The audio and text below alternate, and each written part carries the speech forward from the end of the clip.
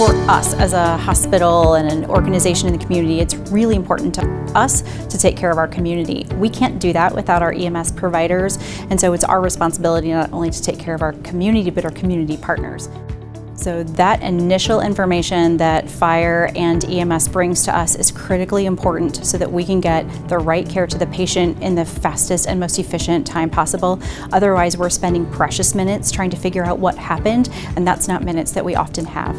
It's important for us to support first responders because first responders support us. They bring patients to our front door, they make recommendations on the best place to receive care, and it's a partnership for all of us to take care of the community, and so we have to take care of them. Hero Fund is an incredible organization. We are absolutely thrilled to be partnered with them to be able to take care of our first responders. They have a commitment to be the first responder's first responder, and we are incredibly proud to be part of that.